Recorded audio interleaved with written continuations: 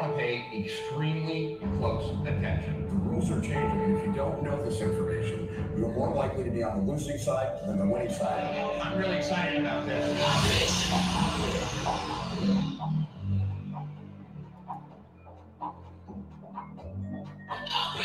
Dean Gracios, Mike Hussein, Katrina Ruth, Brian Dice, the one and only Russell Brunson. Sonia Riccati, we have Molly here, Todd Brown, Roland Frazier, Michael Jeff Walker, Neil Patel, Dennis Shield.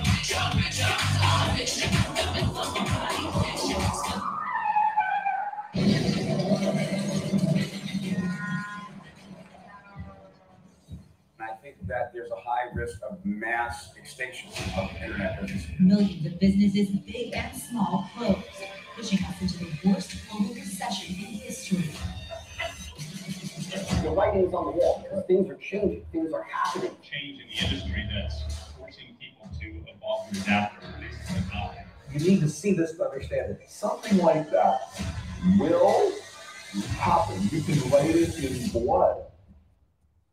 If there was a tactic or strategy that you were most excited about, what would it be? We can go as deep as you want. I call this content sprouting. These strategies work for any social media platform. If you believe it's a good idea, you should stick with it. When your business becomes part of identity, that's when you skip. This is really crazy. I don't know if I will share this with you. Waste the least amount of money to find that winner. That's how you work for $1 a day. Now, I have people that are on my list for 2 years that are still opening the window. To get this many amazing people in a room, just amazing. We're about to take you behind the scenes. I want you doing it. This is amazing. If you want to know what's happening in the future, tune in now.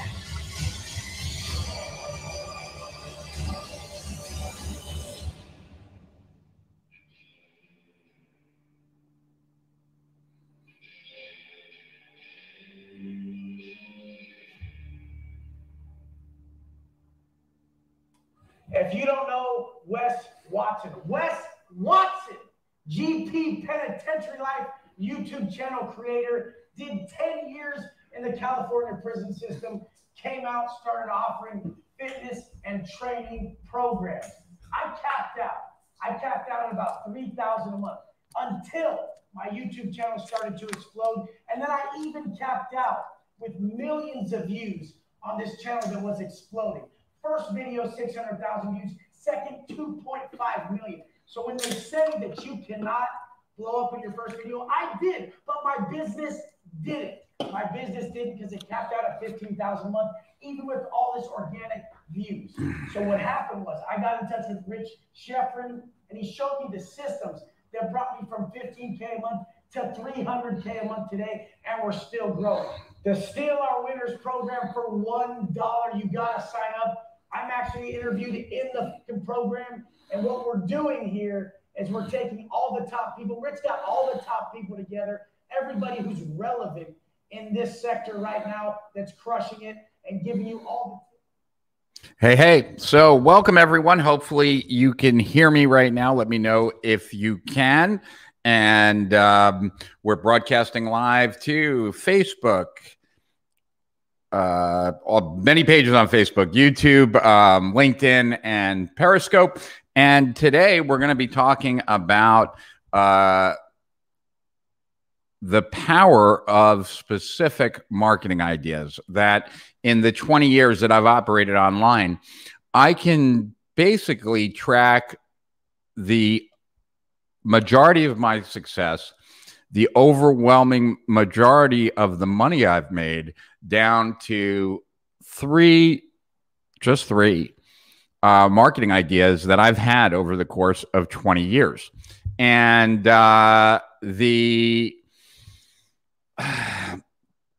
and I stole one idea, so that would be a fourth idea, and shared it with a client of mine, and that was a $1 billion idea. So today, what I want to talk to you about are those types of ideas.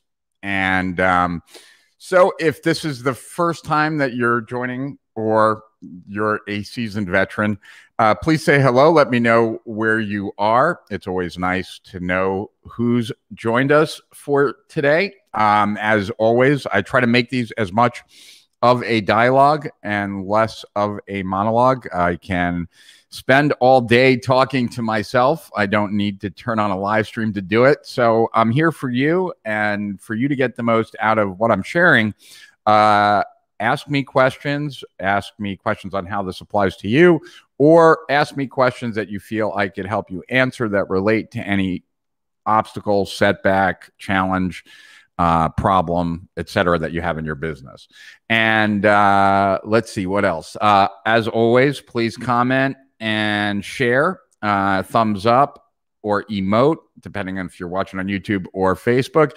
If you're watching on YouTube, please subscribe to our channel. If you're watching on Facebook, please join our Facebook group.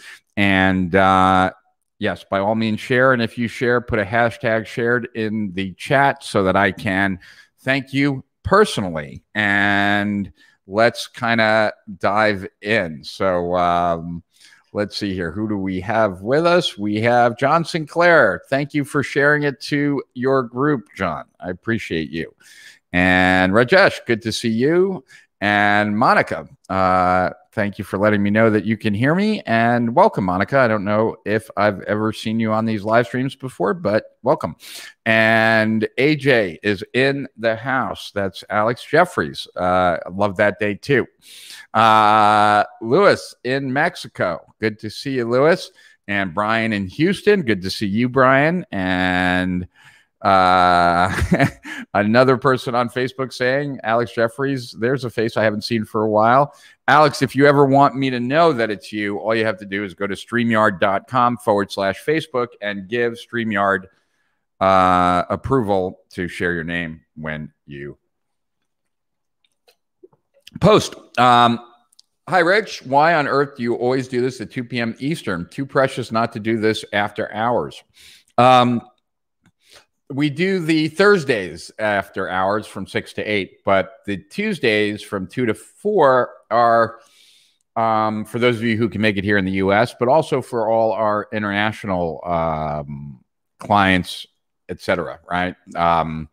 Because it's like 7 p.m. over in Europe and beyond, and even later, I guess, in Australia and every place else. Most of the money I've made over the past 13 years are from ideas I learned from you. But thanks, Alex. Appreciate you. Chris Mulvaney, give me one of those ideas. I'm planning on it, Chris. Dropped you some DMs about Hollywood. Okay. Don't know who this is, but okay. I'll take a look later. From Calgary, Alberta, Canada. Oh, so cool. Lots of friends in Canada, for sure. My ex-wife is from Canada, from Sudbury.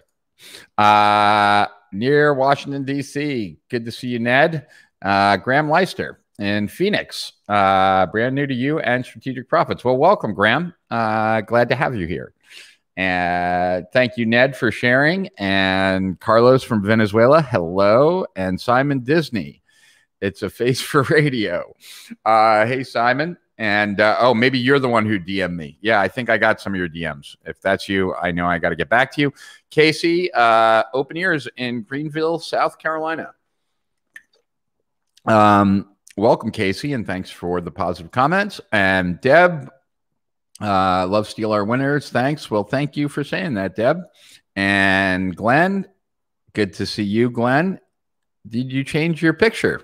You changed your picture. Oh, no, that's because you're on YouTube. You're watching on YouTube. Cool. And Galen in Atlanta. Well, welcome, Galen. From Toronto. Wow.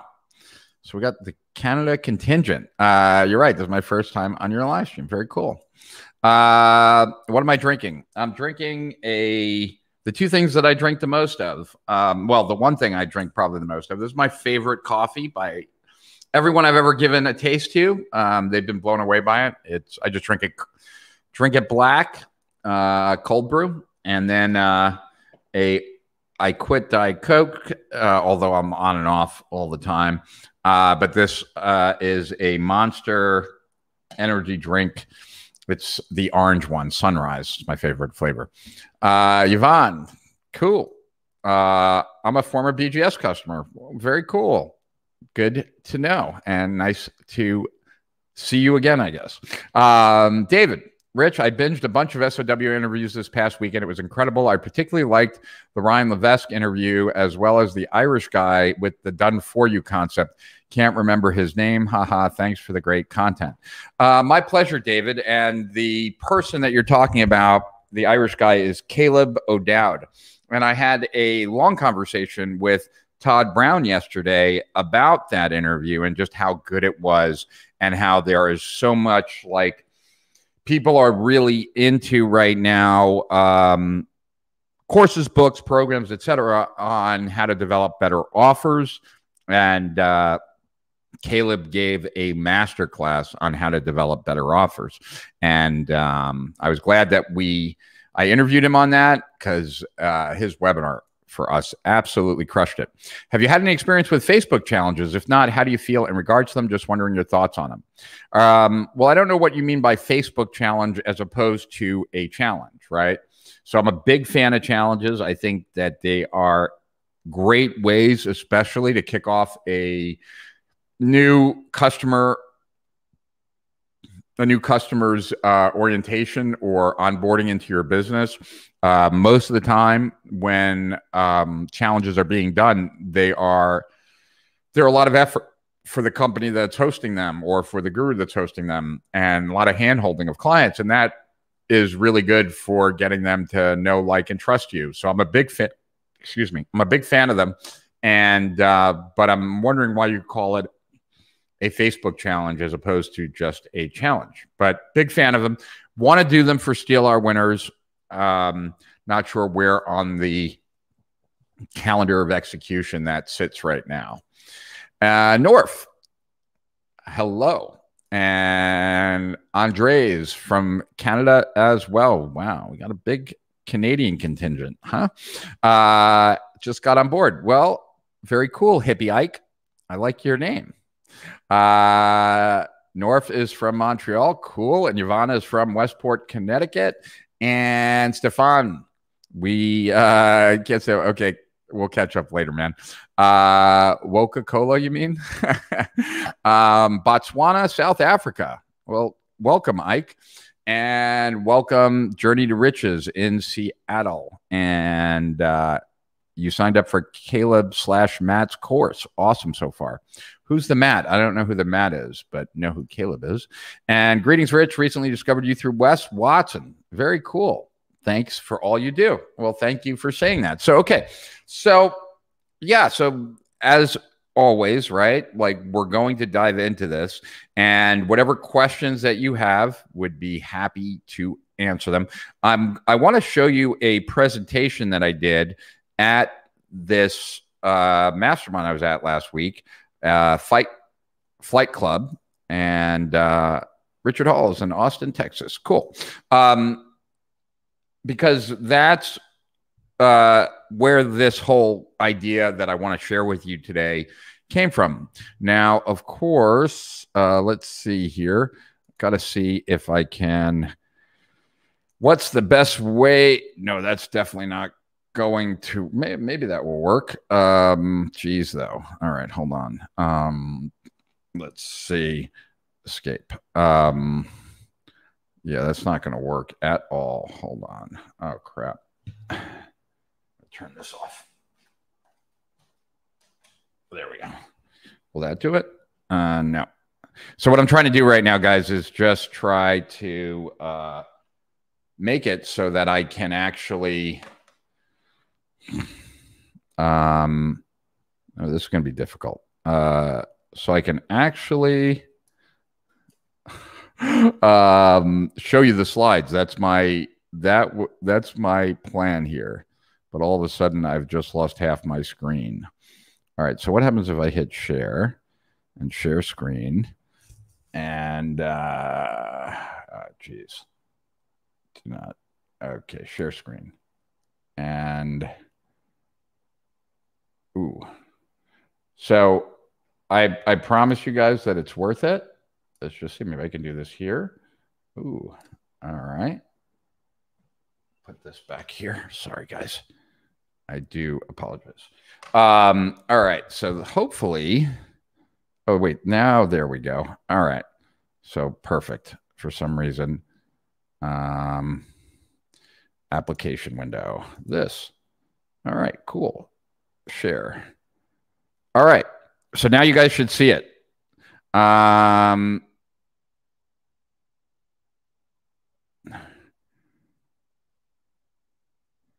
don't know what BitClout is, Eddie. You guys see the slides, right? That's the important thing. Let me know if you see the slides. And I'm just waiting for you guys to let me know. Yep, cool. All right. Thank you, Monica, for letting me know that you see it. All right, cool. All right, so I'm going to move out of the way here for a minute so you can see it completely.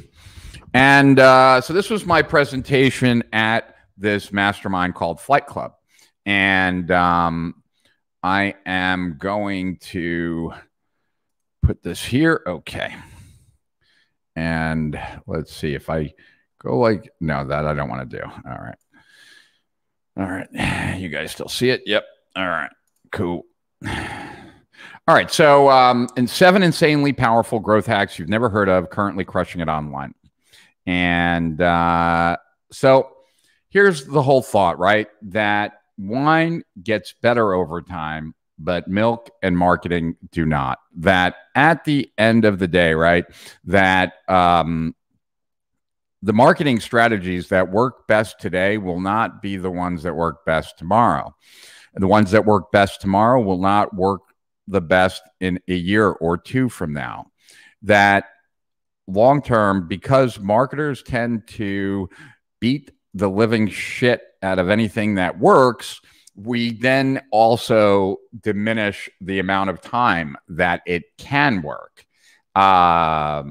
So because of that, there is a preference and an immense power to a marketing idea when it has not been beaten the crap out of, right? So with that said, let's now go to the different ideas. Okay, so the first idea that I had, right, was the idea of giving away something of high value that would also shift beliefs of my clients, right, to then make what I was going to offer more desirable. Because one of the ways I've always looked at marketing is helping your prospects value what you have to offer, right? Marketing is helping your prospects value what it is you have to offer. You help them value what it is you have to offer by shifting their beliefs in marketing so that by the time they see the sales letter, their beliefs are already aligned with the solution that the sales letter is offering. And so I wrote this report. This was the report that I wrote back 15 years ago in 2006 in June, that I was hoping to get like a dozen clients from this report. It ended up going viral, being downloaded several millions of times, brought me back $3.5 million in the first month that report was released, 7.4 million within the first 12 months, and then, you know, went on from there. And it was a really big deal. When I released the manifesto, right, our website, strategicprofits.com, was in the top 500 of top visited websites online back in 2006. In fact, it was during Wimbledon back in 2006, and we had more traffic to our site than Wimbledon had to their site during Wimbledon. Now, if you were to release a free report today, it would not move the needle as much as it did back then, right? The whole idea of moving the free line, that phrase was coined like 3 or 4 years later to accurately portray what I was doing. So this was my first really good idea. Now, it worked so well, right, that I ended up doing more than just one report. I ended up doing 7 of them. right? Here are these all 7? Yep, I think these are the 7 that I wrote. There's actually an 8th that was never released, but there's the Internet Business Manifesto, the missing chapter, the final chapter, the Attention Age Doctrine 1, 2, the Maven Manifesto, and the Entrepreneurial Emergency. The oh geez, tons of texts. I'm going to tell my girlfriend right now, like, do I really need to know this? Do I really? Okay. Okay, I'm on the live stream. Okay, guys. Anyway, so these were the reports. Now, the important thing that I want you to understand here, one, you should understand that marketing is teaching your prospects how to value your product. Take that from this take this from this live stream and think about that. Do you actually do that? Because that's how you make marketing that makes selling superfluous. But the reason I'm showing you this now, right, is that this was the first idea that I had that really like totally changed my life. It was extremely unique at the time. It is now common as dirt and therefore will not work anywhere near as well. But the people that soon jumped on what I was doing also did extremely well. This was an idea that was extremely powerful back in 2006. Today, it's taken for granted. It's not going to move the needle, but back then it would have. And that's the point that I want to convey to you is that, what the hell is this? This is the wrong one. All right. That I wanted to convey to you. Okay. So that's that. And, all right. Cool. Looks like we're going forward, so everything seems good. Okay, next, live streaming a seminar. So this was my next really good idea. Now, you might be wondering, why am I sharing with you what I believe were my best ideas of the past? And it's very relevant to where we're going. So I'm not just giving you a history here or a history lesson. I want you to fully appreciate a few things, and the only way to do that is to take you through this. The next big idea that I had was live streaming period. We were the first to do it in our market in 2007. We did a live stream from an event that we had in February of 2007. We had 10,000 people show up online to watch this live stream. And this is what the page looked like. This was the player. We did it through On24. They're still around today. I still get hit up every once in a while from them.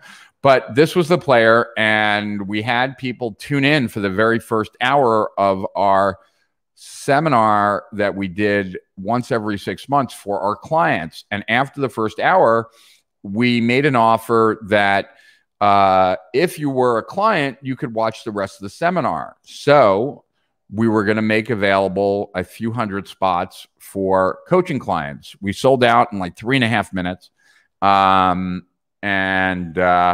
They got to watch the rest of this seminar. But then from live streaming, we were the first to do a 24-hour live stream, a 26-hour, et cetera. We've done a lot with live streaming over the years, and we broke new ground. And once again, it was so ridiculously easy to get that first 10,000 people to show up live for this live stream because it was new and unique. If you do a live stream like what we're doing right now, obviously it's no big deal anymore. Back then it was, and back then it was therefore a lot more powerful. All right.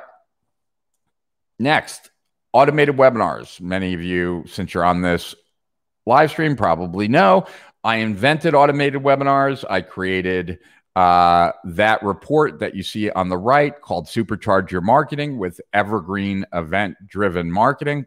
I gave that software. This was the very first automated webinar funnel that was also in that report that I released back in 2007. I gave that report to Russell Brunson when his business was having trouble. I gave it to Mike Filsaime when his business was having trouble. It turned both of their businesses around. It was also the model that like Frank Kern based his webinars on as well. And so Back in 2007, if you did this, it was game changer. We went in my own business from selling like a couple of back ends a month to selling 10 to 15 a day. It was total game changer for us. The show up rate was really high. The registration rate was really high. The conversion rate was really high. That's because back then there were no automated webinars. Everyone thought that the webinars were live and that we were just doing them every hour or what have you. Nowadays, if you do an automated webinar, you will not get the same results. Just like nowadays, if you do a live stream, you will not get the same results. Nowadays, if you release a free report, you will not get the same results. What made these effective were they were new ideas at the time. I developed these, but they were new ideas at the time that the world hadn't seen and therefore hadn't been beaten the shit out of. All right. So the last idea, right? Those were my 3 good marketing ideas. Free report / manifesto, live stream seminar, automated webinars. The VSL is an idea that was not mine. I saw it and stole it, right? So it was invented by John Benson. I saw it, brought it to Agora, and Agora grew from like around $250 million a year to over $1 billion. This is the famous $1 billion testimonial from Bill Bonner, the founder of Agora, thanking me for giving them the VSL and helping it boost response rates between 300% and 400% worldwide. But here's the important point about VSLs. Today at Agora, when VSLs are split tested against regular sales letters, it's about the same. Back in whenever this was, I guess around 2008 or 9, whenever I brought it over to them, back then, when we used the VSL, it automatically improved conversion rates by 300 to 400%. Nowadays, it doesn't at all. Once again, you were either there and got the benefit of this new marketing idea, strategy, tactic, or you weren't. If you weren't, you can't make up for it in the future, like now, right? The results don't carry forward. So in marketing, right, you get the biggest increases in performance when a new tactic or a new strategy or a new growth hack or a new marketing idea is first leveraged by a few people. Does that make sense? Let me know what your thoughts are about that. And let's go back to me for a second and we can talk. All right. So let's see what you guys have to say here and then we'll take it further. How about that? All right. Cool. Okay. Most people run them in Facebook. I'm just calling it for less confusion. LOL. But I was thinking of trying Pedro Adio's method. He reached out to me. I actually have to get back to him. For high ticket on the back end, he told me it works really good with affiliate offers as well. Just wanted to hear your thoughts. Your opinions mean everything to me. Well, thank you, John. I'm a fan. And I think I especially like the way Kim Walsh Phillips does it. That's someone to check out. But I like how she has really engineered great processes. Cool. All right. Everybody sees it. Glad to be listening in from near Eureka Springs, Arkansas. I appreciate you too. Cool. Hi, Rich. I still have a question. Would these 7 insanely powerful growth hacks work for any online business? Like, for instance, a sales and marketing, coaching, and consulting service business? Yeah, it could.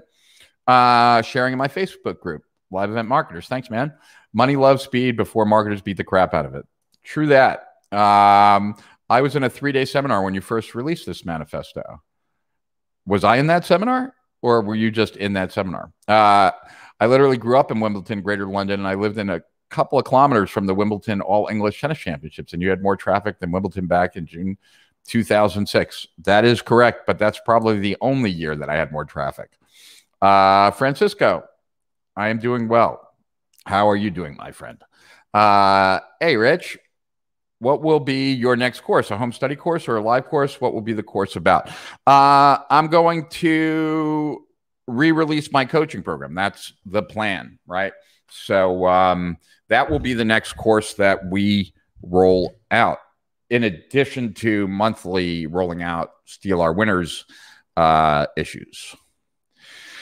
Taking into consideration that this are no longer as effective, would you still recommend using them, for instance? Yeah, until you come across something better, Andres. Yes, I would say that free reports are still really powerful, and I plan on writing them going forward. I might write one even to launch my new coaching program. Not really sure. Automated webinars for sure are, VSLs are, and live streaming. I'm still doing it. I'm doing it right now. So they're all effective, but you got the biggest bang for the buck a long time ago. For those marketers that were seeking success, you're the go-to person. Mike Filsaime and Russell were at the seminar I attended that you were at too. Oh, very cool. Very cool. Well, thank you for saying that. I appreciate it.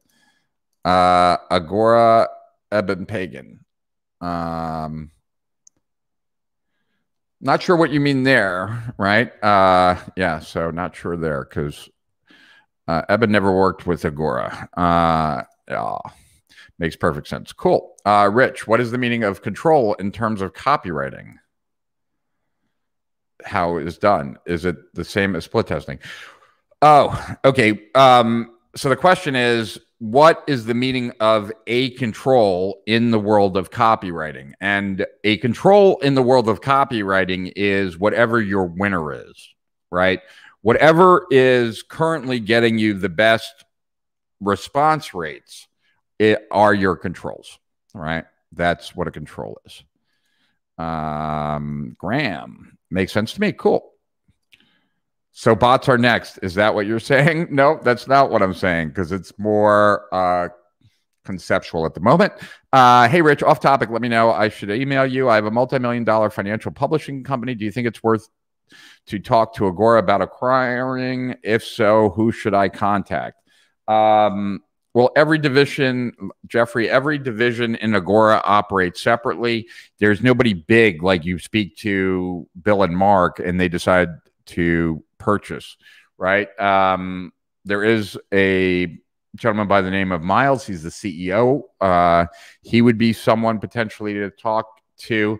Generally, Agora will pay anywhere from 3 to 4 times EBITDA. If that's appealing, then you should pursue it. Hey, Raquel, would you recommend in today's online world going into media buying and taking on clients as an ad agency? Yes, I would. I mean, especially in the world of e-commerce, I would say, Raquel. My friends James Von Elswick and Nick Shackelford, 2 years ago, they did, or maybe it was 3 years ago, 2 or 3 years ago, they took, I think it was 25 underprivileged people or people that were getting out of jail, people that had challenges, and taught them media buying and got them all jobs at like 70K and above annual. And these were people that, like, you know, coming out of jail, coming out of like, were not going to get good jobs on their own. And so media buying is still extremely lucrative and is a place where most companies can't find enough good people. Long term, though, Raquel, media buying will increasingly become less just because the algorithms are getting better and better, and therefore they're trying, the platforms, to close all the loopholes, right, that a media buyer can generate. So long term, the job prospects aren't great, but in the short run, they're great. And if you pivot along the way, you'll be fine, right? So creative is going to become increasingly more valuable because it's going to be the highest leverage point of any advertising or marketing campaign. Where it gets placed will be more algorithm-based, but the creation of it will be increasingly more valuable. That's why guys like Nick Shackelford, who have like a Facebook agency that last year like placed like $85 million worth of Facebook ads, has created a secondary agency where he's only doing creative because he sees creative as being really the big lever going forward. So I hope that helps, Raquel. This is top-notch information, brother. Most of the gurus out here still beat the crap out of the old ideas, and it's opening my mind to see where they all came from. Thank you for sharing, Rich. My pleasure, my friend. Thanks, Rich. Will your coaching program be for already successful entrepreneurs or people starting out? I really work with the entrepreneur, and my goal is to compress like 20 years of experience into a few months with that entrepreneur so that their overall decision-making process, what they spot as opportunities versus distractions, how they run their business, how to spot talent, how to get rid of bad talent, these kinds of things. So it's much more based on the entrepreneur. And it really doesn't matter where you're at in your current business, but what does matter is that you have some business experience. So I would much prefer to coach someone who's been successful offline in something and now is coming online. They might be inexperienced online, but they have a track record of being successful than someone who might be a little bit more successful online, but has never had any real world business experience. I don't know if that clarifies it, Andre, or not, but it's much more. So I would say, for the most part, you should already be a successful entrepreneur. But if you've ever been a successful entrepreneur, it would also be valuable. It could also be extremely valuable for someone just starting out. I just don't know if it's the highest and best use of their time. And I don't know that they would. I think they'd get more from other people as far as first steps. I hope that makes sense, Andre.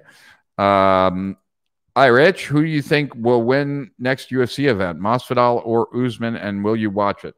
I will watch it. Don't know if you can see. Oh, no, it's hidden right now.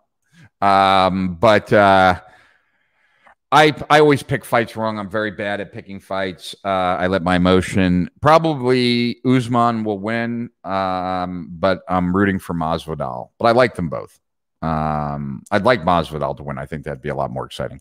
Rich, I have another question. How do I go about doing joint ventures with other internet online marketers? You approach them. I'm not sure I understand the question, Rajesh. Ask it in a different way. Reminds me of the famous turtle traders in trend following investment. All these guys became hugely successful. Yeah, for sure. In a world where everyone is preaching niching and specialization, how would you balance that as a generalist at heart? How are you able to be seen as a specialist commanding high ticket prices, but not pigeonholed into doing all the things that bring you fulfillment? Yeah, that's a tough one, David. I'm a generalist, right? Jay Abraham's a generalist, and we often kind of talk amongst each other, right? How much easier our jobs would be if we were specialists, because we'd be able to provide so much value to just that small group of people. Of course, it's much more difficult to be a generalist and to be able to thrive. Some of that, I think, has to do with timing. Some of that has to do with, personality, etc. One of the things that gives me a competitive advantage being a generalist is that I've been online for 20 years, right? So I've been around when every mode of advertising was first introduced. I was here, like online, when Overture was around, and before Google AdWords, and then after Google AdWords, and after Google Display, and Google Video, and then YouTube. And so because of that, I've been able to learn each piece along the way. So someone gets online today and it's overwhelming. There were so few options for so long that as each option became available through technology, it was very slowly mastered. So I'd say that's one. And to answer the bigger question though, David, what I would say is this: you always have to have a beachhead. You always have to have something that you are known for, even as a generalist, right? I'm a generalist, but obviously much more online than offline, even though I have lots of offline experience. Could I help an e-commerce company grow? Yes, I've helped many, but am I the best choice for that? No, right? There are people who know e-commerce better than I do. That doesn't mean I can't help an e-commerce company. It just depends on where they are, right? Whereas probably I'm best with gurus, info publishing, and things like that, because that's what I've spent the most time on. So that's my beachhead. It's important whether you're going to, whenever you approach a market, you want to have a beachhead, whether you micro niche at first to kind of put a flag in the ground and then expand out from there, or if you're a generalist, you're still going to pick a niche and then expand out from there. So it's always better to be as targeted as you can be in the beginning and then build out from there.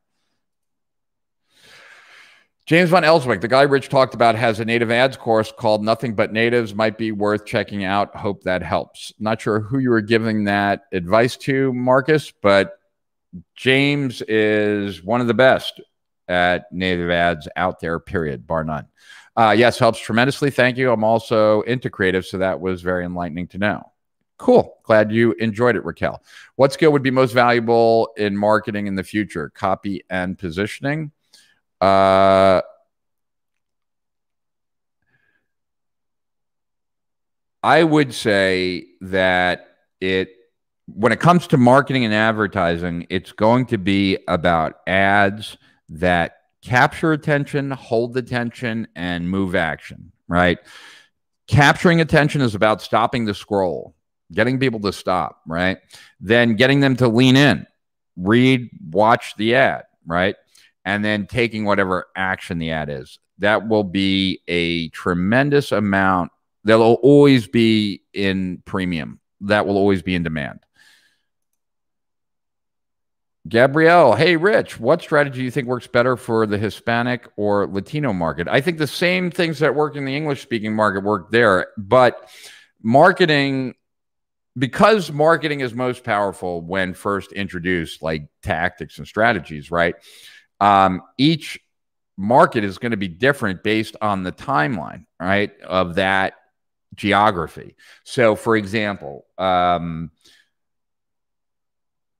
Japan is several years behind the US as it relates to online marketing strategy, as the whole world is, right?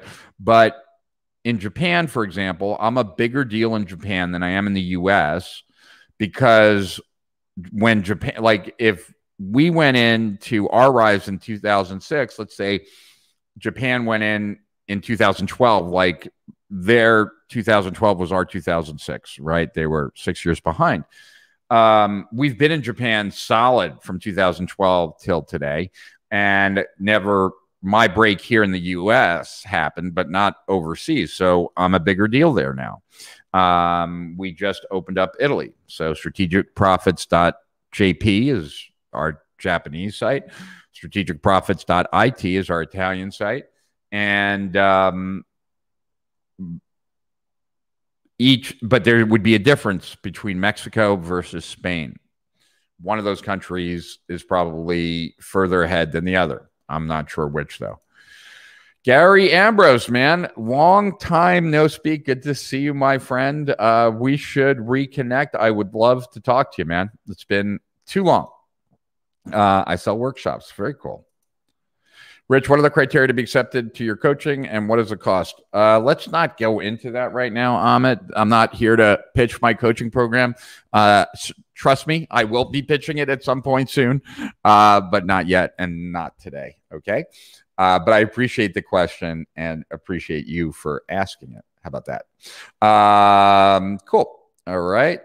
Let's see. Let's go back to the presentation, and then we'll come back, okay? All right. So 2000. Wait, I don't know if you're seeing it. No, it might help if you actually see the presentation, I would think. That's too big. So let's go like that. Cool. Let's get rid of Raquel. And all right. So, you know, here in the presentation, I'm just talking about how I took these years off, right? Don't need to go into that. Not for this.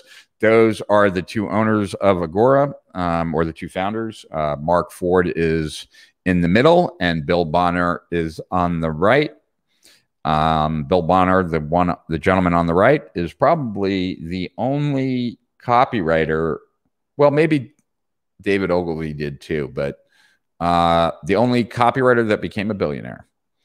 Why do I have $100 million here? Oh, okay. So this was about building $100 million business in internet marketing. This is all about Agora. We've covered that before. I'm not going to go into all the things that make Agora a competitive company unless that is of interest to many of you. So let me actually ask you, do you want me to go over this slide about Agora? Like, do you want to understand better why Agora is so profitable? So let me know. And as we look at your answers, I will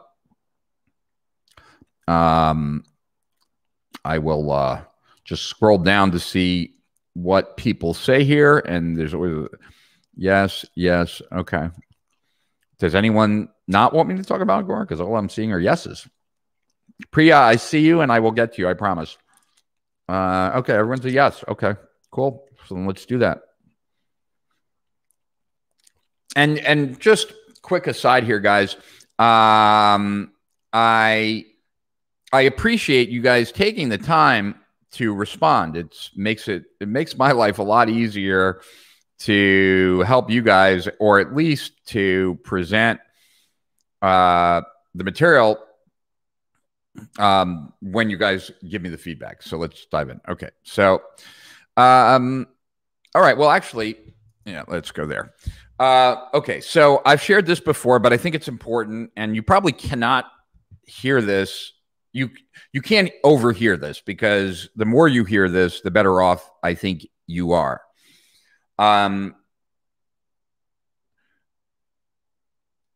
Peter Drucker talked about how the only purpose of a company is to get and keep a customer. Something to that effect, right? He also said the goal of marketing is to make selling superfluous. But let's look at that first quote, right? The only purpose of a company is to get and keep a customer. Let's just go with that for a second, right? That's the only reason. Well,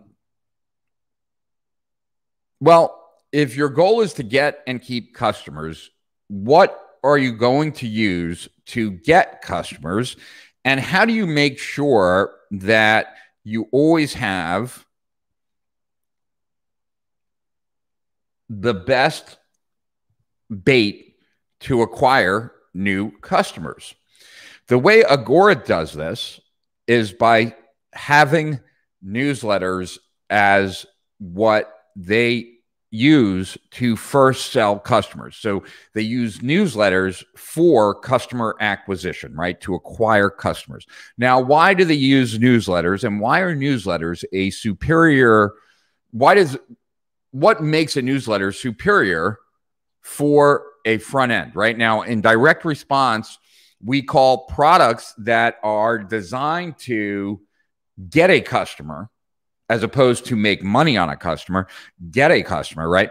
That we call that the front end. We call the back end what we use to monetize the customer. So the front end is to get it. The back end is to monetize it. So why is a newsletter one of the best front end type of products? And let me tell you why. For the primary reason, and there's really two main reasons, but I'd say, well, they're both incredibly important. So the two primary reasons, or the two most important reasons. The first one is that when you sell a newsletter, because it's future-based, but you don't know what's going to happen in the future, you can't promise what's going to be the article next month or next 6 months from now. So the way that newsletters are sold or continuity programs are sold is generally by premium, a bonus, right? Like 20 years ago, if you signed up for the magazine called Sports Illustrated, you would get a phone in the shape of a football. If you subscribe to Ad Age magazine, they gave you a mug that said world's best advertiser or ad man. Those are premiums, right? So newsletters are sold by premium. And the way that they're sold by premium is that the sales letter will have the first whole half of the sales letter be about the premium that you get for free when you subscribe to this newsletter. Okay. The benefit of that is that you can therefore have 100 different offers for your newsletter, and they will all look different because they will all be based on the premium. Agora has a tremendous number of in-house copywriters. Those copywriters can all be working on promotions for that one newsletter, and they will all be different because the copywriter has to come up with the premium, because the premium is what the theme of the entire sales letter, right? So because of that, you can always be putting in new premiums, and now you have a new promotion for this product.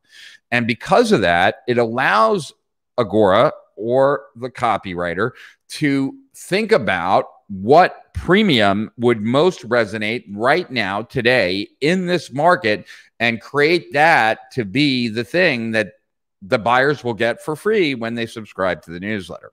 So that's first, right? Most marketers or entrepreneurs online think that they got to change their product in order to have a new offer. That's insane. You want to have as many different offers as you can for an individual product, and newsletters fit the bill of that because you're constantly just changing the premium so that you have a completely different offer. And that's the first reason. The second is that a newsletter is it's sold, but then the deliverable is a year, which is valuable because that gives the seller, in this particular case, Agora, a year to bond with that customer to get them then to buy a back end, which is all about monetizing the customer and increasing the lifetime value, right? So we have this product that can immediately bend to whatever's hot in the market to help us acquire customers, and then stick with that customer long enough to get them to know, like, and trust us, to get them to buy more expensive things. All right. So that's what that first point means. Newsletter front end sold by premium. There's a $2 billion. We're about a $2 billion company, all selling information products, which I'll let you guys do the math of the margins that are involved in information. And right now there's a $3 billion offer on the table for one of the divisions, Stansberry, which is also part of Legacy, or Legacy is part of Stansberry. And there's a $3 billion offer on the table right now that should be completed in May next month, where one of the divisions of Agora will be sold for $3 billion to a SPAC. It's in the hit business. And this was described to me back when I was in retailing, or when I was in the music business. Both in retailing and the music business, both of those businesses are the hit business. In retailing, we would make our season based on just a few products. And part of the goal in retail was to figure out what those products were that were going to make our season as early as possible by looking at sales daily and weekly and what's the percent of sell-through, et cetera. Because the sooner we could reorder those, the more of that we'd have, the more of what was popular we'd have in stock, right? And so that would make our season. In the music business, we all know this, right? A gazillion songs get created every year. Very few of them get known. Even fewer of them become hits. Even fewer of them become the ones that are the super hits. What Mark Ford, one of the founders of Agora, shared with me a long time ago, which I've always taken to heart, was that he said he's never had anything that started out shitty that became a home run. In other words, we're going to be putting out these offers from that newsletter premium, right? And we're going to be putting out as many of these as we can. And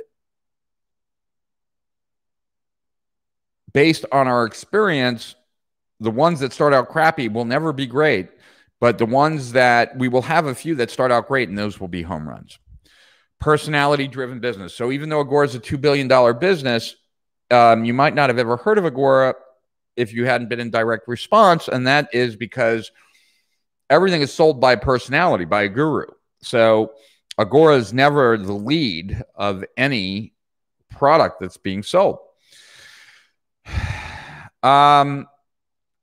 It's an offer factory. So because we're in the hit business, because it's so easy to generate offers by developing new premiums, we're seen as an offer factory. We're going to, the pace of the business, how many offers are being put out will determine to a large extent the success and the growth of that business. Those are the important things. I could get into a lot more detail about Agora, but that's not the purpose of today's live stream. So I think we'll leave the Agora issue or info at that. I'm going to go back to me for a minute, and let me just see what the next slide is. Okay, yeah. Next, we'll go into the ideal front end. And but first, sorry, let's go back to the questions for a few minutes here. And let me say hello. Wow, I think that we've got a lot of people on right now. That's pretty awesome. 63 on my fan page, 10 in the Facebook group, 19 on YouTube. Things are growing. Cool. We got one on Periscope even. And it doesn't show LinkedIn. It never shows LinkedIn on this, but it does show it there. All right, let's see. It doesn't show you how many people are on LinkedIn, though. Huh. All right. Anyway. So let's go back to your questions here. Let's see. From YouTube. Hey, Rich, what is the fastest, best way to get to guru status? Essentially, what would you recommend in terms of getting noticed and paid attention to? Well, so there's 2 points to this, right? Well, okay. So the fastest and best way to get to guru status, I'd say, is a powerful demonstration. Now, what you're going to powerfully demonstrate, I can't tell you. I'm not sure what you're doing. But understand that, like, in every campaign that I've ever done, there were really kind of multiple pieces, you could say. There was something designed to get attention, and then there was something else designed to use that attention to shift beliefs or what have you, right? So the very first report I wrote, the Internet Business Manifesto, that was enough. So that was enough to get attention and also to hold on to it and you know, transfer beliefs. When I wrote the final chapter, I'm trying to think of when that was. Yeah, the final chapter. When I wrote the final chapter, I'm trying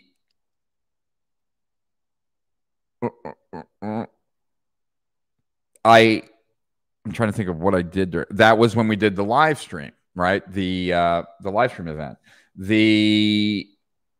When I did the Attention Age Doctrine 1, what did we do?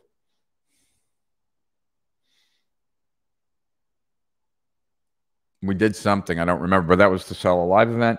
Then for the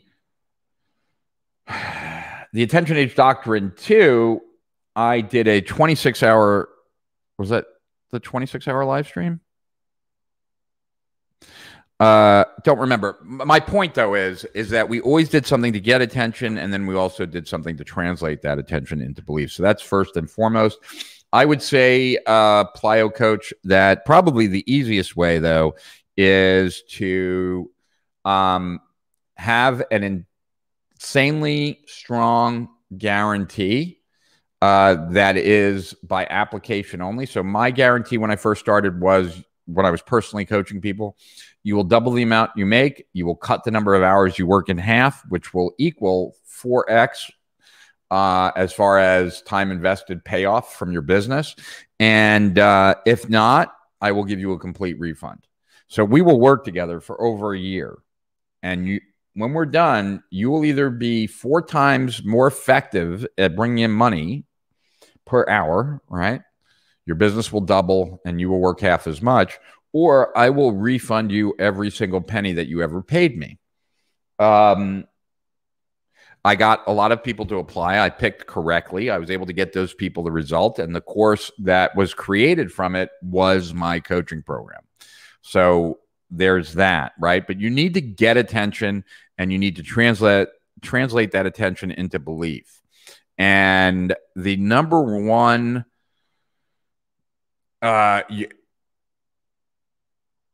you need to get your stuff out there, and the stuff that you get out there needs to be good. And so anything good you create needs to be proliferated all around the internet, right? Hope that helps, player. Hey, Rich, I'm launching a biz with a free report first and access to a resource library after. So should I look to charge for that or give free access? Well, you want to, if I understand the question correctly, Yvonne, I would say you want the first part to be free if you can, because you want as little friction as possible to get people into your business, right? So I would say free access at first, all things being considered the same. Hey, Priya in Israel, good to see you. When will you be launching your online entrepreneur coaching program? Will that be part of your Steal Our Winners or a separate coach? It'll be separate. Steal Our Winners will be the front door of our business. The coaching program will be behind that. Would you say that Dan Kennedy is a generalist, or is he has a core expertise? No, I'd say Dan is also a generalist as well. Rich Sheffrin was a specialist in online advertising, but has since become a generalist because it's been around for 20 years, like Amazon starting with books, but now everything. Perfect. I totally agree. I would say that to be the case. Let's say online marketing, really, to start. Do you have recommended resources in building a sales team? I can sell on the phone, but scaling is my biggest challenge. Cole Gordon, ColeGordon. Cole Gordon, he's a contributor to Steal Our Winners. We've hired him to build our phone processes, and he's considered the guy. Who would you recommend for someone that wants to start an online business, helping people reach their dreams and goals, become their authentic self? Who would you recommend for someone that wants to start an online business, helping people reach their dreams and goals, becoming their authentic self? I guess that all depends, Journey to Riches. What skills do you already have, and what skills do you not have? All right. Like, do you know how to already help someone reach their dreams and goals and become their authentic self? And you've been doing this offline, and you're just trying to figure out how to bring it online. Is this like completely new to you? I need more. Tell me more. Great insights. I appreciate it. My pleasure, buddy. Jason in Tampa, what up?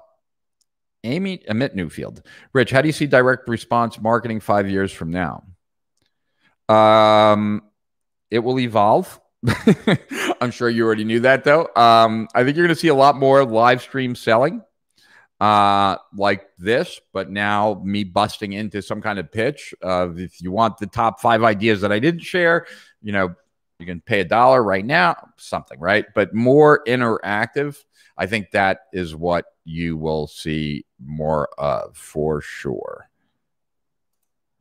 Wow, Gary Ambrose was at that seminar that I was at. Oh, very cool. Well, so you're seeing a lot of old timers here, huh? Myself included. I'll jump in here. I tend to feel that with information products market becoming more crowded, customers are starting to look more for a teacher that is a personality match rather than looking more at the quality of information the teacher is providing. Any thoughts on that? Yeah, I would say that in addition to that, right, there's a big difference between people who really see the teaching of something as like their lifetime purpose versus someone who is trying to build a business based on teaching that, right? And what I mean by that is like Tiago Fort, right? Build a second brain, someone who I'm a fan of, someone who I'm friendly with, someone I've learned from. You know, he's probably gone through 13 or 14 revisions of his Build a Second Brain course and will continue to do so because his business is more a like almost secondary output of his labor of love on knowledge management. I think you'll see more people who will certainly be doing that. I also think, though, that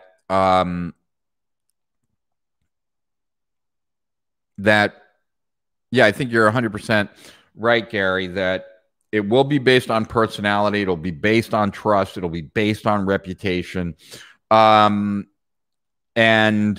word of mouth, ultimately. I think transparency will only increase, that there will be ways of really assessing the quality of a product as far as the success that its customers and clients get. So I imagine that transparency will increase. I think that competition will continue to increase, that there will be a much wider selection, right, of courses that will therefore be much more relevant to our lives, that as options increase, we tend to look for more perfect matches to what we're looking for. And I believe that that's not going to change. But I also believe that AI is going to be a major game disruptor. And I think this is a bigger conversation than one that I don't really want to have right now, but that it has been something that I've mentioned numerous times, that there's an overall shift in marketing and overall in targeting from context to identity. It's a bigger conversation, but I think that then how that spins out, I don't know, but I think the implications of that are pretty huge. All right, one thing I see in emails now is the subject line big belly, and then subject line drink this tea to lose 1 pound while you sleep, blah, blah. Do you recommend this approach, or is it just better to put your name in the from name? Long term, it's better to put your name in the from line. You can actually get in trouble if you change it to certain things, but you certainly get a bump the first couple of times that you shift it, and can be very useful. So this is one of those strategies. Powerful first time it's seen, maybe somewhat powerful the next time it's seen, less powerful as time goes on, right? But certainly as it's a gimmick, right? But it's a gimmick that can work. All right. These were some of the yeses about the Agora stuff, so I don't need to go further there. Jeez. Okay, there we go.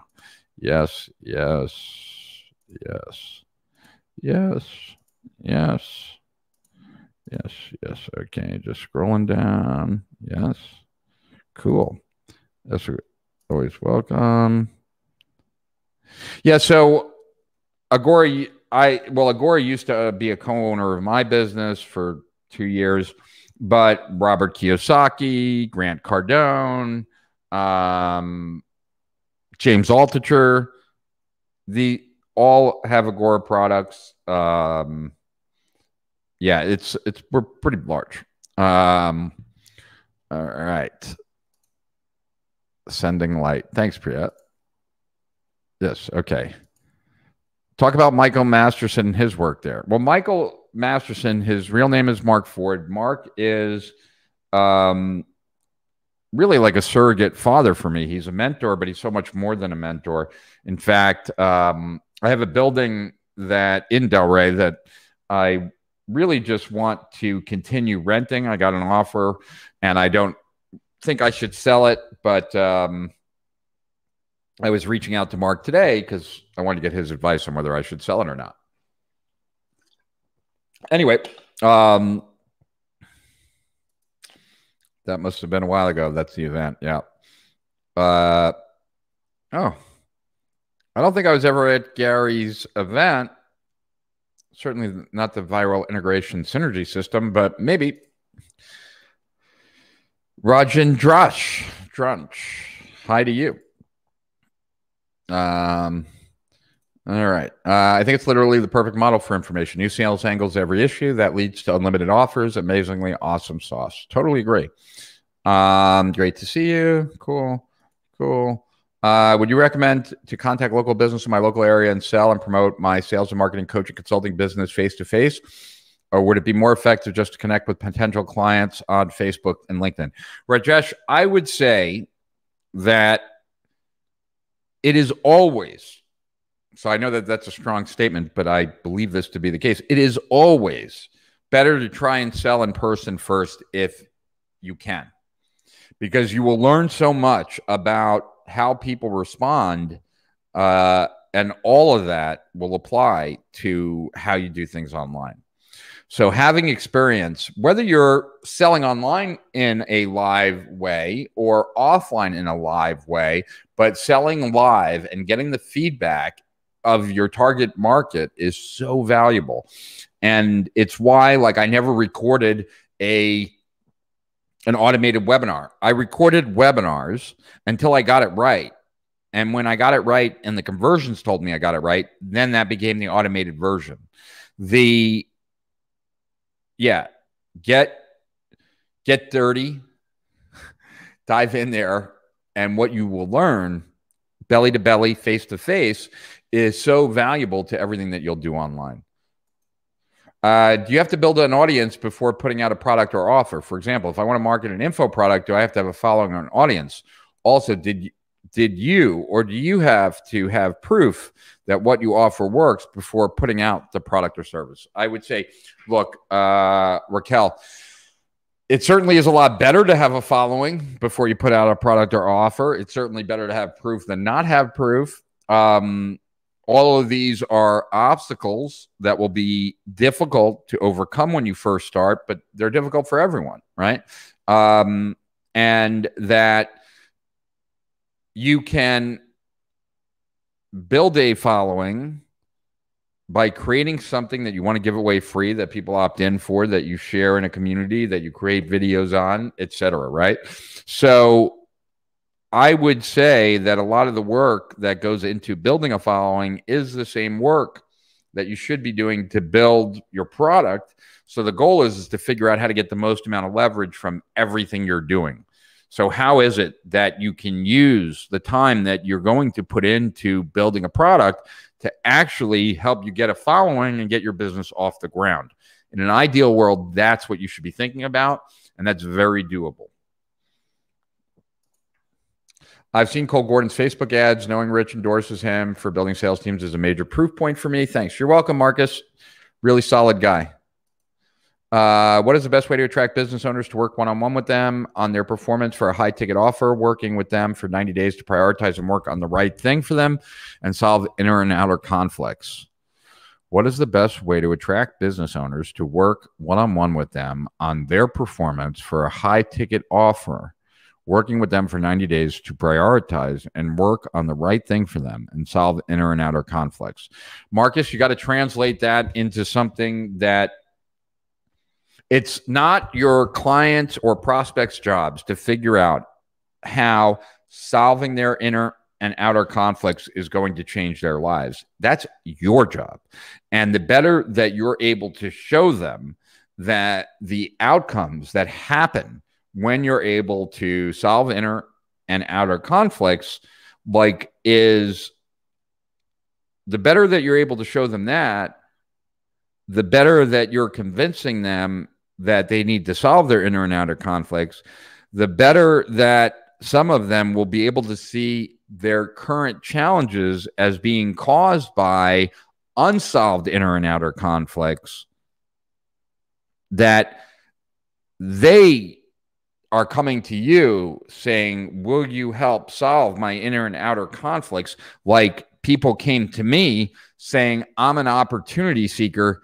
Can you help me become a strategic entrepreneur? So, right, you have to make the case that the challenges that they're experiencing are being caused by their inner and outer conflicts, that it's the reason they haven't been able to solve whatever issues they've been trying to solve, and how things automatically get better when those get better. That, if you look at the structure of my reports, that's what they do. Same with my webinars. Hopefully that helps, Marcus. It should. AI and voice search optimization are going to be huge. Yeah, they already are. What advice would you give a musician, actor, athlete who's an authority celebrity in their industry and wants to create and launch their first online course, coaching, full service marketing? I would say find someone, John, that you can partner with, who knows everything there is to know about marketing, selling courses, things like that, and to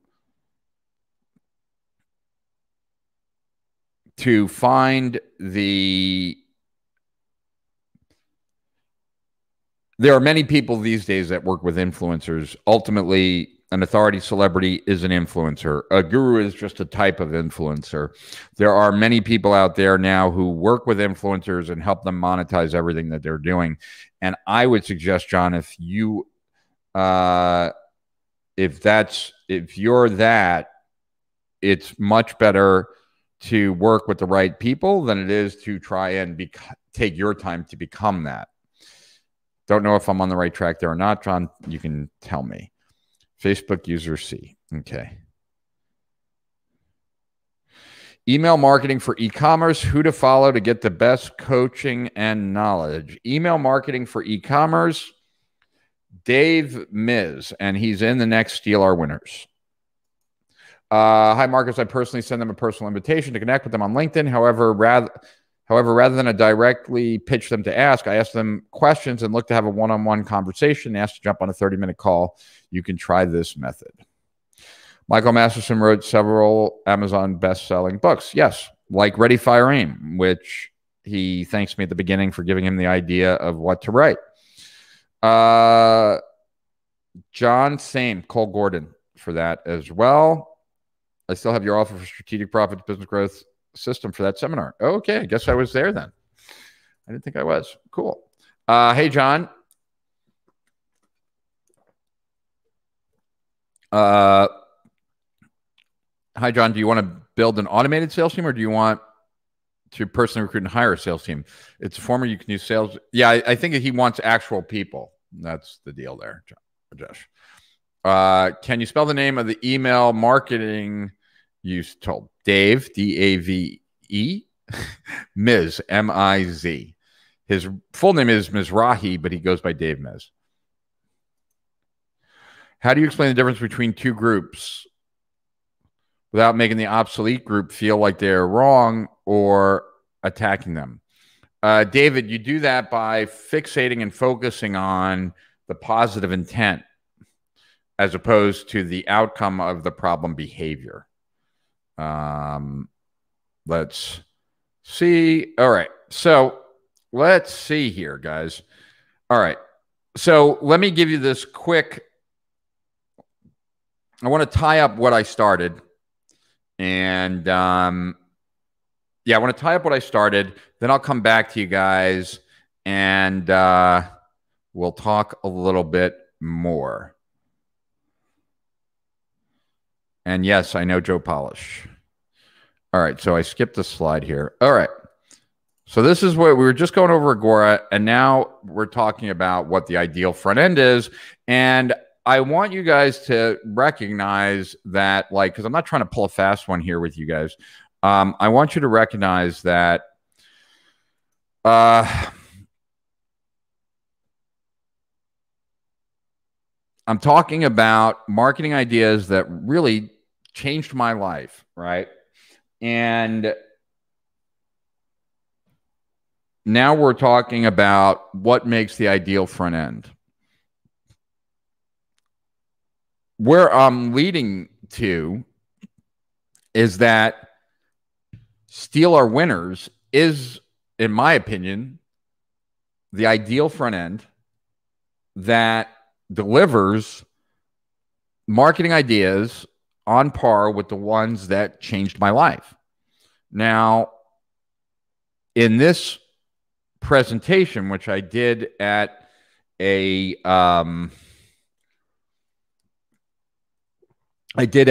mastermind, I then broke down a few of the strategies that were shared in Steal Our Winners.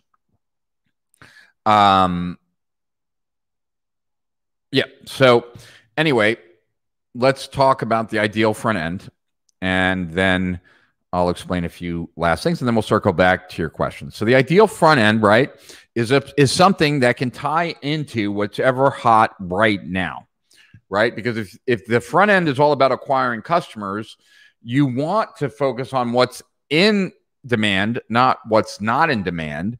So it ties into what's hot right now. Maximizes quality acquisition, right? As opposed to just overall acquisition. We want the best customers of our back ends. It's relationship building. That's the whole point of having a longer term, like an annual subscription, right?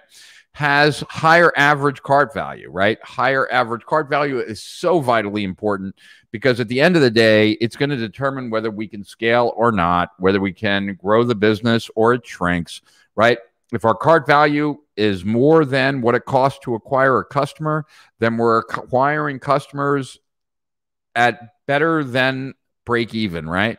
If we're acquiring customers at a loss, which most businesses nowadays have to do, then we're not going to be able to buy ourselves an infinite number of customers because we don't have the money to go infinite negative to start, right? So then it's always a balancing act as how much can we grow and how fast, right?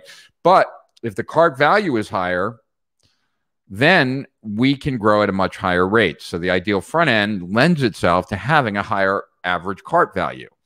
That the ideal front end delivers whatever is being consumed in a way that is most likely to be consumed, right? So, you know, if we're selling a bunch of information, is that information more likely to be consumed if it's in video, audio, written, what have you, right? And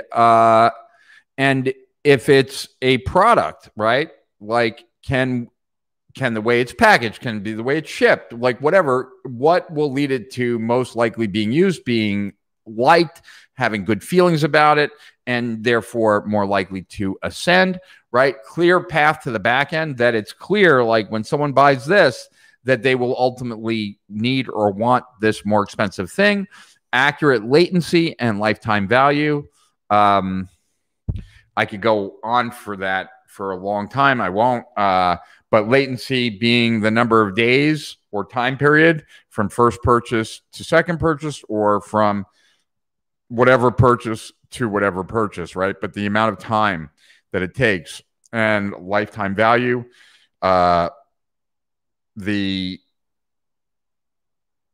was just thinking, like, one of the things that I didn't share about Agora is our allowable acquisition cost, which was aggressive, was full cart value, right?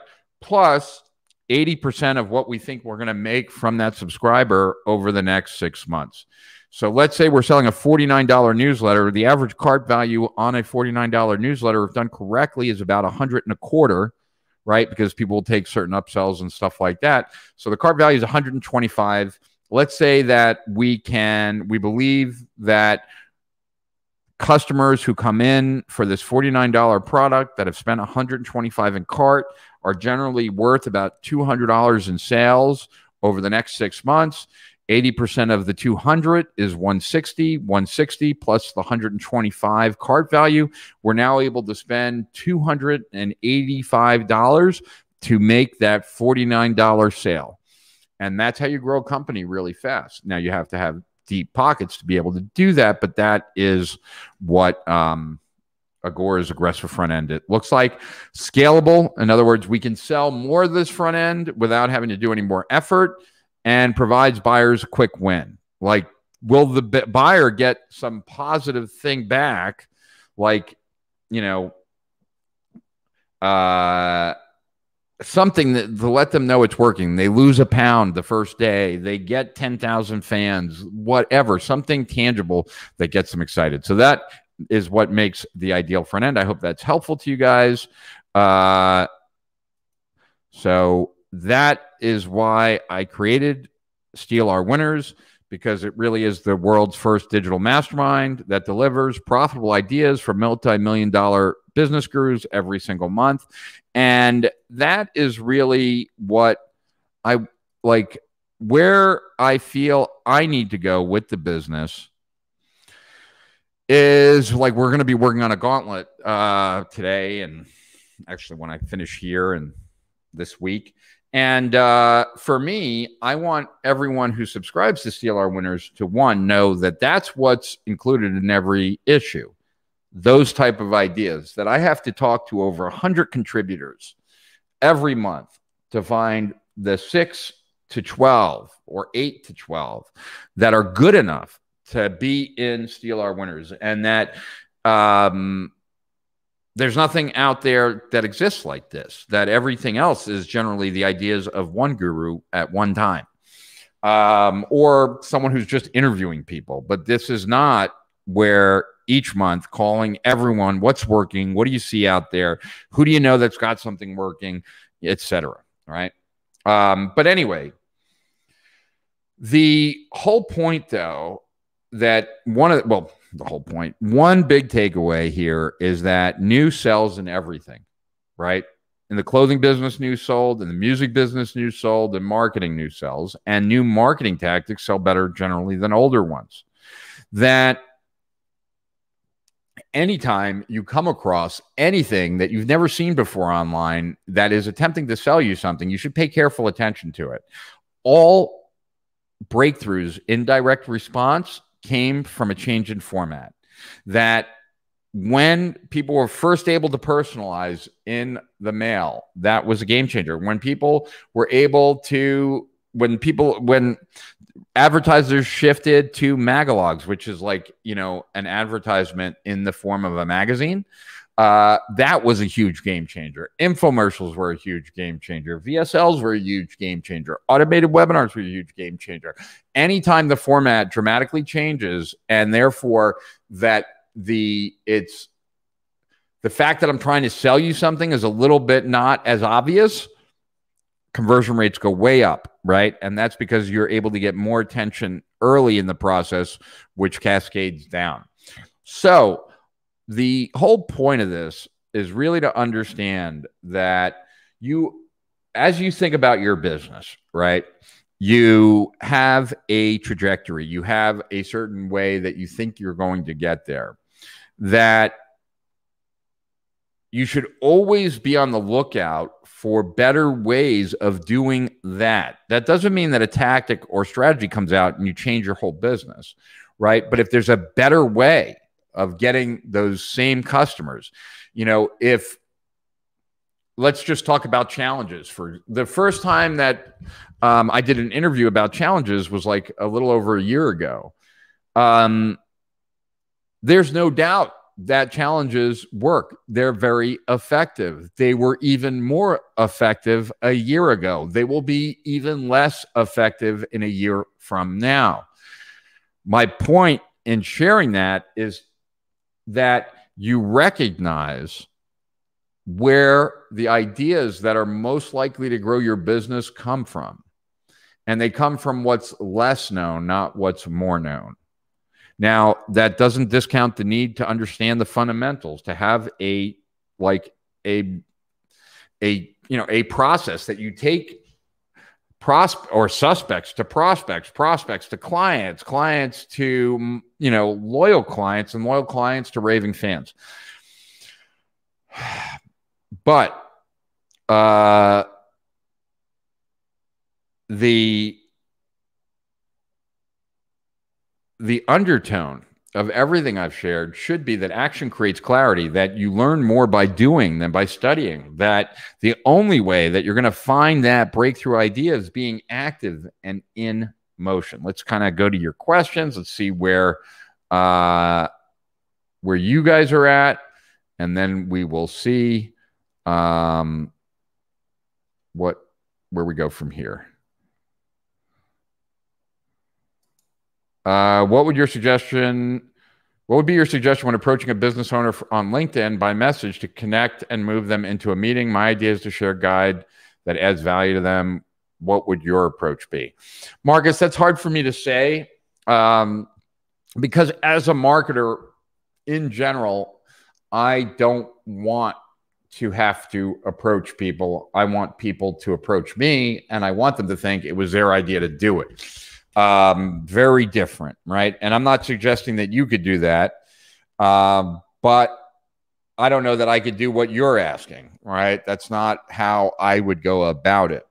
I would spend a lot more time figuring out how to get those people to approach me, because I know how important that is in the dynamic of positioning.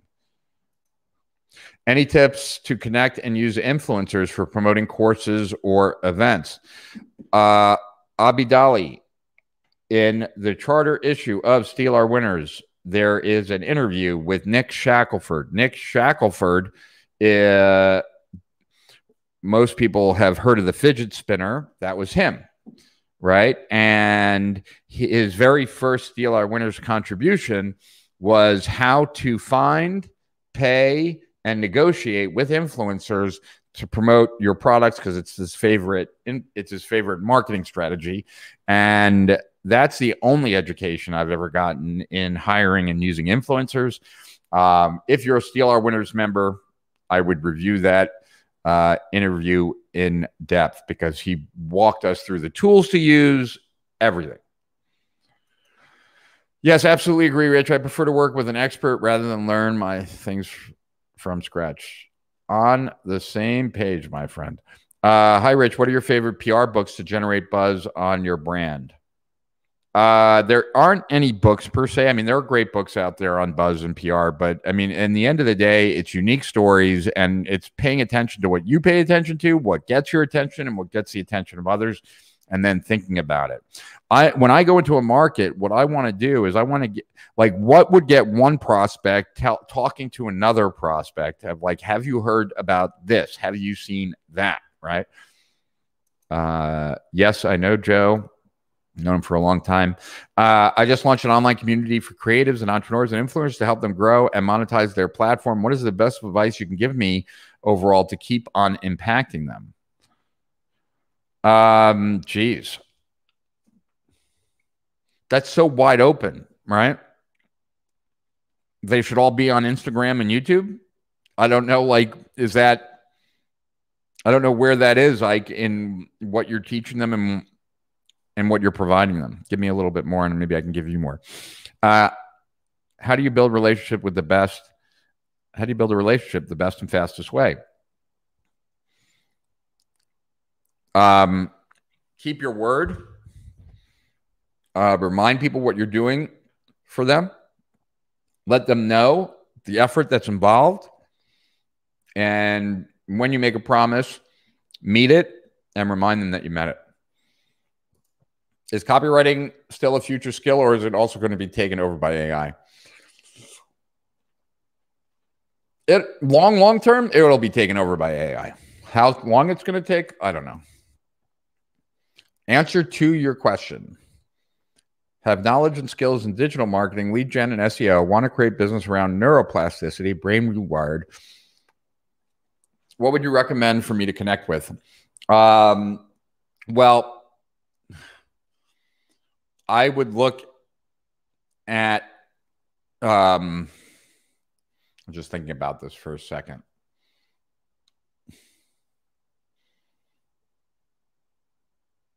The goal is to think about, where is that the easier answer? Like what you're offering versus what, right? So in other words, where is this solution an easier solution to them what's currently being offered? That's first, right? And then who specifically do you want to go after? Who specifically relies on their mind, will spend money to make their mind better, and would be the easiest to sell, right? Like that's what you need to be thinking about. I'd also look at NBAC. That's just a tool. It's one of the only tools that I know of that actually, if you use it, will increase your brain performance. But I would say that that people are not interested in any of our solutions. They're interested in what our solutions can generate for them, right? So no one's interested in just being coached by me. Why would they, right? They're interested in having a specific type of business. And if they see my coaching program as the vehicle that gets them there, fantastic. They'll buy my coaching program, right? Same with neuroplasticity, brain rewiring, et cetera. That there are people who are into that, right? But that's not how you're going to build a business. You're going to build a business by getting people who were not necessarily considering that. They weren't even sure what they were considering, but they wanted a specific outcome. and you have created whatever with these things to get them that outcome. So that's what I would be like. This is so critical, you guys. And I think it was, I learned this from Dan Kennedy. I think these are my words, but the thought came from Dan Kennedy. At the end of the day, it's the person who is best at marketing the expertise, not the best expert, that makes the most money. You want to be the best at marketing neuroplasticity and brain rewiring over the person that is best at neuroplasticity and brain rewiring. The person that is best at selling coaching will be the coach that makes the most money. The people that are best at selling hypnosis will be the hypnotists that make the most money. The financial planner that's best at marketing financial planning will make more than the best financial planner. The mistake that most people make is thinking that more time spent on their expertise will generate more income. That is generally not the case, right? That it's in fact the expert at marketing the expertise that is going to make the most amount of money. So that is a function of what do those tools allow you to solve better than all the other tools out there, and then how do you make that case to those prospects? Hope that helps. Journey to Riches. Hi, Rich. How do you market a product or service if you have no capital to invest in Facebook advertising? Look, then you got to create a powerful message. I didn't do any advertising of the manifesto. Zero. We had millions of downloads based on the fact I was giving it away free, the fact that it was valuable, the fact that lots of people shared it, and that affiliates got paid money if the people that downloaded it bought. Hi, Rich. Do I really need to learn the skill of copywriting for my service? You definitely need to learn some copywriting for sure. If for no other reason than to be able to judge copywriting. But yeah. I basically help them with monetize their brands through teaching them online marketing skills. I have artists and authors as well as entrepreneurs in my community. Cool. All right. Rich, do you recommend any book strategies and courses about how to market and sell unobvious products like your course on theory of constraints? Well, I taught the report writing workshop where I taught like my overall approach and strategy. At some point, we'll probably turn that into a book. That would be a cool book to make, actually. Hi, Rich. What's the most effective ROI? Free advertising or paid advertising? Well, the highest ROI will obviously be from free advertising. What is consistent, effective, and reliable is paid advertising.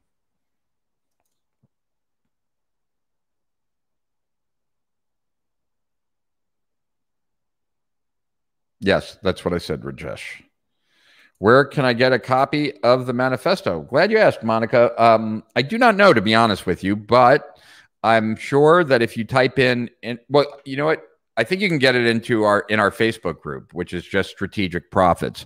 If you can't find it there, then you could always just type in Internet Business Manifesto, file type : PDF, or just Internet Business Manifesto PDF, and a lot of people give it away.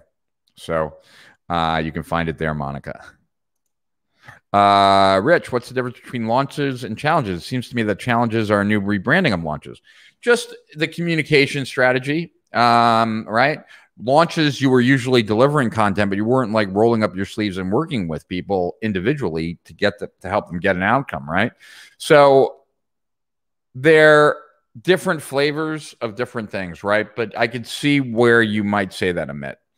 So, guys, well, this has been really kind of action-packed. I would love to, I want to share just like the first 2 or 3 minutes of the video that I just did with, I think this is the right one. Let me just make sure it looks, hold on. Let me just see if this is it. I had a guy by the name of Vinny who was a butcher. Yep, this is it. Okay, so let me just show you like the first minute or two of a video. Then I'll come back. We'll wrap up, and life is good, right? Video file. All right, so we're going to share just like the first minute or two of the Michael Francis video that I posted to YouTube. A guy by the name of Vinny who was a butcher around me. He used to bring me my meat. He's a big guy, you know, a scary looking guy. So he comes in, he's carrying a box on his shoulder. And I said, Vinny, what are we having a party here? You know, what's with all the meat? He says, it ain't meat, Chief. He puts the box down, opens it up. He says, this is the first week's take in the gas business. It was $320,000. The first week. From 1979 to 1985, we grew that into $8 to $10 million a week. Hi, I'm Richard Sheffrin, and I'm from Strategic Profits, and today we have a really special guest, Michael Francis. He is the only gentleman who was able to leave the mafia without ratting or dying, basically. Yep, so there we go. So if you're interested in that video, I interviewed Michael Francis about the takeaways from the mafia that could be applied to entrepreneurship. For those of you who know, I was a gopher for a bunch of mafia guys when I was a teenager, like in 13, 14, 15. They were in the book Wise Guys. That's what the movie Goodfellas is based on. But the guys that I knew were not in the movie. They were just in the book. But Michael knew some of those guys, which was kind of cool. Anyway, so this was very busy, this live stream, but I want to pull back for a second, right? Look, there will be opportunities for each and every one of you at different times to leverage a marketing tactic that kicks ass. That will only happen, though, if you always keep your eyes open for them. Now, here's where you won't find them for the most part. You won't find them in a ClickBank product or like, Warrior Forum or WSO for the most part, because most of the time you do not get sold on these strategies. You find them. By the time that they're sold, they still work. Nobody's selling you like something ineffective, but the power of them working is greatly diminished, right? So this is where you gain a lot by taking action and knowing other people who take action and then asking, right? I've shared this in the past. I'll share it again. Jay Abraham, when he's at the top of his game, will often start all of his conversations by asking the other person on the other line, what's currently working? What have you seen currently working in your market? What is working best for you? And if you have 20 conversations a day and people are sharing that information because you're asking them, everyone that you talk to, it doesn't take a lot to kind of get your radar up to spot those things that that should be noticed, right? So anyway, I guess that's it, guys. So I want to, as always, there were a lot of you who joined for the first time. I don't know why. I don't know where you saw me, heard me. Happy to have you here because, look, there's a million things you could have spent the last hour and a half on. But you chose to be here. I'm very appreciative of that. And I hope it was valuable to you. If it was, then great. I hope you join me again.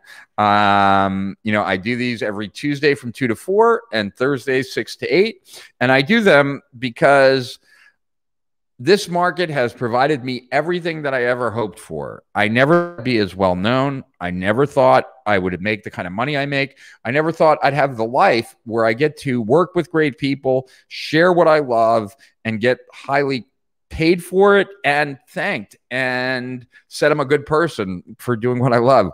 And this all happens because people like you show up and want to hear what I have to say. And therefore, I'm honored that you're here. And thank you for listening.